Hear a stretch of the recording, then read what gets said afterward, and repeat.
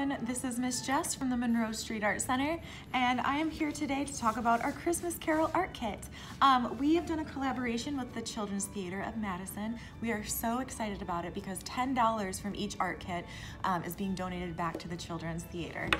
So thank you guys so much for purchasing one of these. I really hope you enjoy your digital copy of A Christmas Carol this year.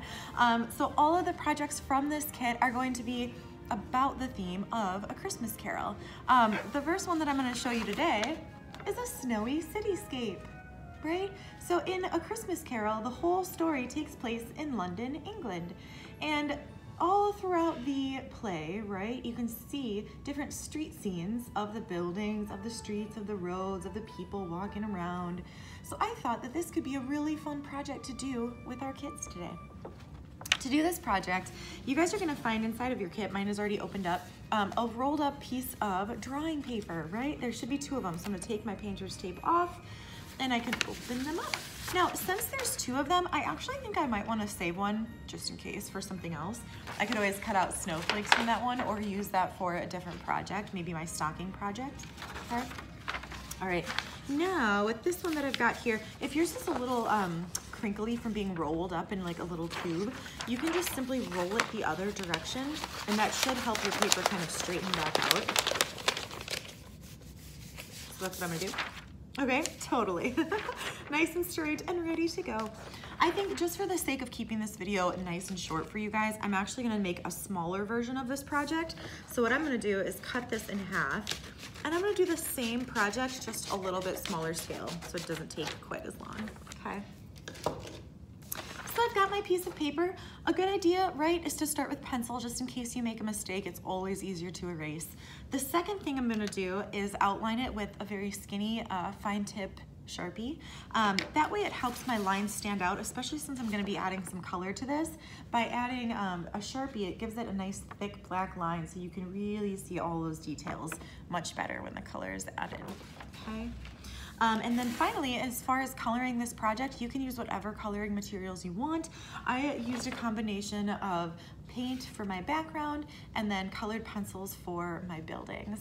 And I'm gonna do a little time lapse of my project when I really get going on this so you guys can kind of see sped up how I kind of work through mine, okay?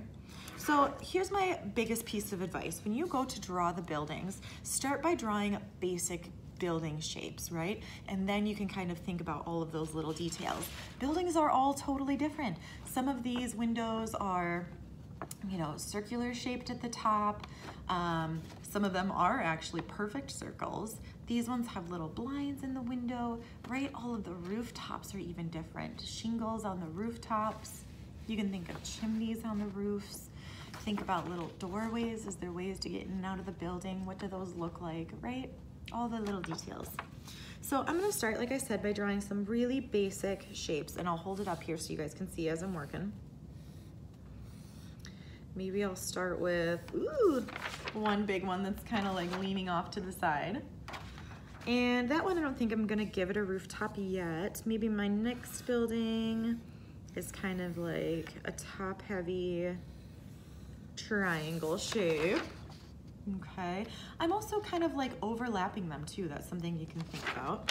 They don't have to be perfectly touching right next to each other. Maybe I want another building that is a circle shape or like a dome. And then, I don't know, let's see, maybe I can fit two more on here. Well, maybe one more for now.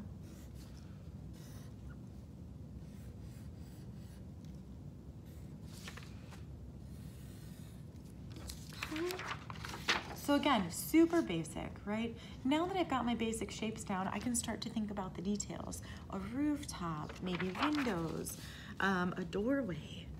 Maybe this particular building, since it is in the shape of a circle, is going to have a circle door on it. Okay.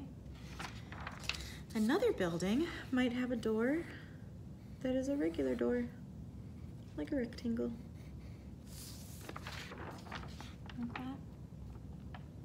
Okay, now ways to make it look like a snowy city.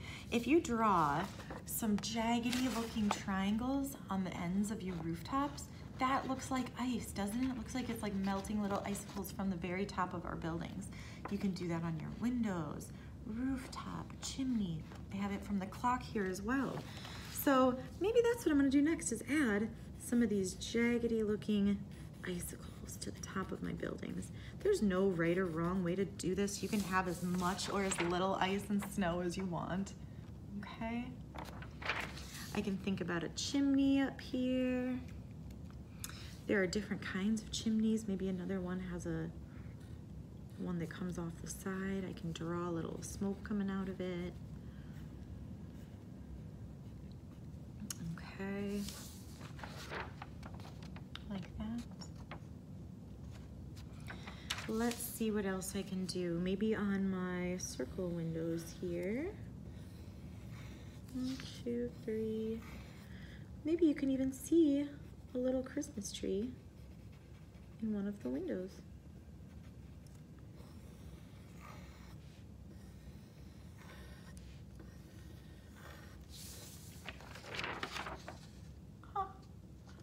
Okay, I'm gonna add a few more details here, and then I think I'll be ready to paint it and to color it. I'm going kind of fast. You guys can take your time. If there's references that you want to use to help you with this project, feel free. You can look at books for ideas of how to draw buildings. You could take a walk outside and look at different houses, see all the different details on them. Some windows, like these ones here, I'm dividing up into smaller sections. Makes it look like a little bit of a fancier window.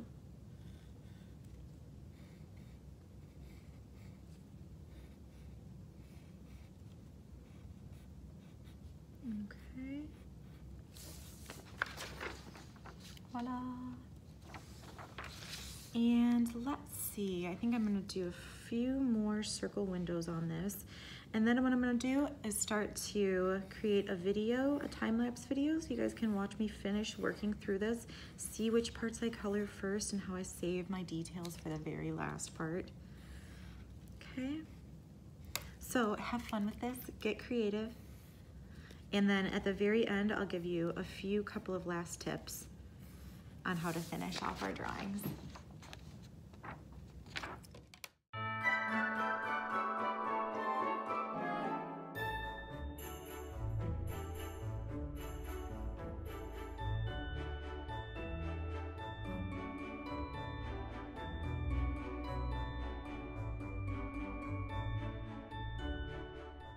All right, you guys, so I just finished decorating my snowy cityscape. As you guys watched on the time lapse, I decided to use paint and markers for mine. Have fun with this, go nice and slow. Obviously, everything that was ice, I left white so that it really stands out against my buildings, right? Now, there's one last thing that I thought we might be able to use on this project. Inside of your kit, you guys are gonna find some fake snow. We have a little container of fake snow. So to add this to my drawing today, I'm just gonna use some wet Elmer's glue. You do not have glue inside of your kit this time, so I hope that you have some at home. And actually what I'm gonna do is use a paintbrush, and I'm gonna spread my glue out, and then anywhere that I have glue, I'm going to sprinkle on top of my fake snow, and it's gonna stick anywhere that I put the glue. So let's see how this turns out. I'm gonna do a little bit on top of my ice here. We'll see if this shows up kind of shimmery. Maybe on this one too. Never a bad idea to have some old paint brushes that can be designated glue brushes.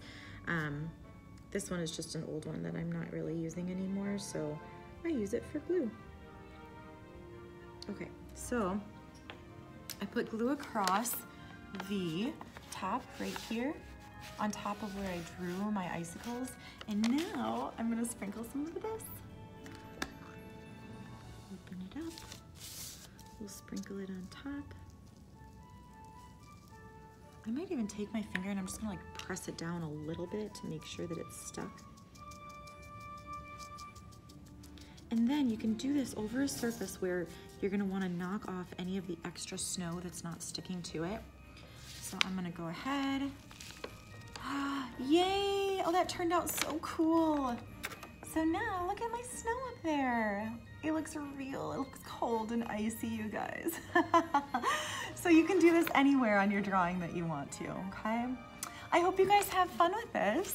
I can't wait to see what you come up with. Have fun.